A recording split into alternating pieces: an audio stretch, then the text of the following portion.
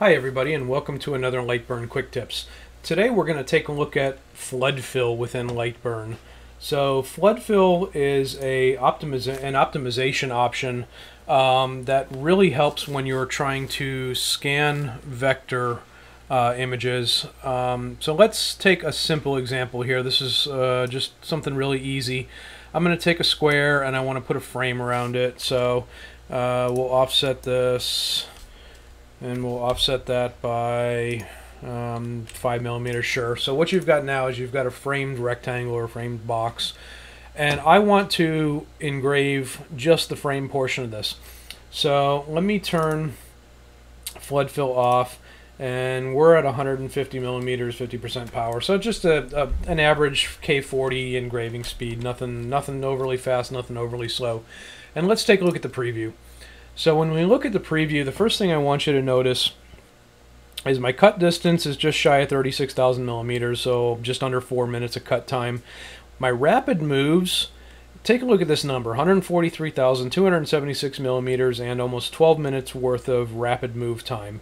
So if I run through, and almost 16 minutes total, so if I run through my preview here, you'll see that as it scans, it does full traversal movements from left to right, engraving both the left vertical and the right vertical in the same pass. So what you end up with is a lot of travel between these two that doesn't need to be there. It's a lot of white space. Your laser's not burning. There's no reason for it to be moving back and forth inside this square.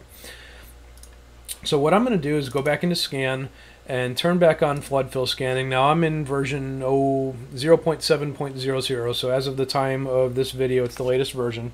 So I'm going to turn back on flood fill scan and look at my preview again, and you'll notice that my total estimated time went from almost 16 minutes down to 4 minutes. And we can account for all of that time saving in my rapid moves because my cut distance hasn't changed. It's still just under 36,000. It's still almost 4 minutes of cut. But my rapid moves went from 148,000 or whatever it was down to 744. Took me from 12 minutes down to 3 seconds. That is a huge time savings, and I'll show you what it's doing. So it actually will do a lot of smaller back and forth moves while it's burning without all of the white space moves. So it'll run, in this case it's chosen to run the entire bottom first, and then it's going to run a whole bunch of rapid back and forth as it works its way up the left vertical. When it gets to the top, it's going to go entirely from left to right on that burn, and then it's going to work its way back down the right side with a whole bunch of little movements burning. So what you're giving up is you're giving up all that travel time across this entire object or across this entire rectangle with the laser not actually doing anything productive. So it's a huge optimization. It's a huge time saving. It's a big saving on wear and tear of your machine especially.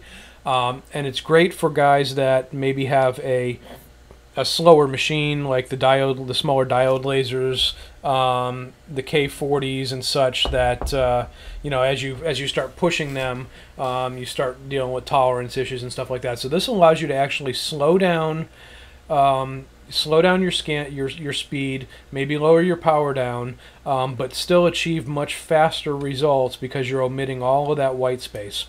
So again, this is for the scan option, or even in scan and cut. Obviously, you would do a scan, flood fill, and then cut would go around and trace the outsides.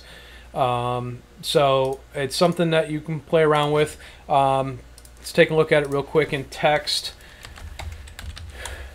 So I'm not quite sure how the algorithm works for this, but it seems to look at what it can tackle back and forth and get the most effective burn out of during its travel time, and kind of builds up around that. So if we look at the text, you'll see it scans it kind of funky, but when you really pay attention to what it's doing, you'll see that it's decided that it can go full left and right here and get the most impact with the least amount of moves, and it runs that algorithm kind of all the way up and looks for where the optimal path is for how much burn time versus how much travel time.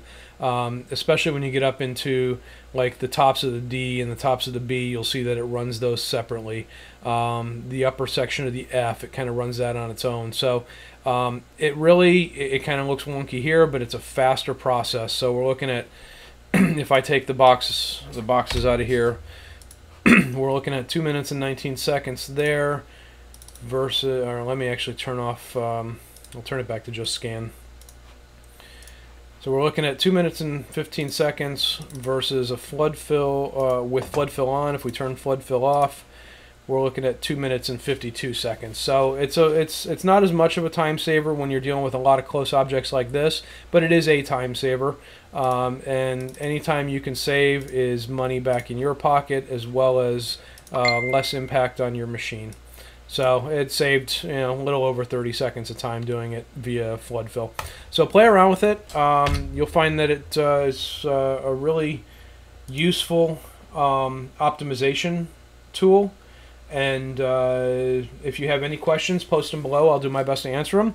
Otherwise, go post over at the LightBurn software support group on Facebook.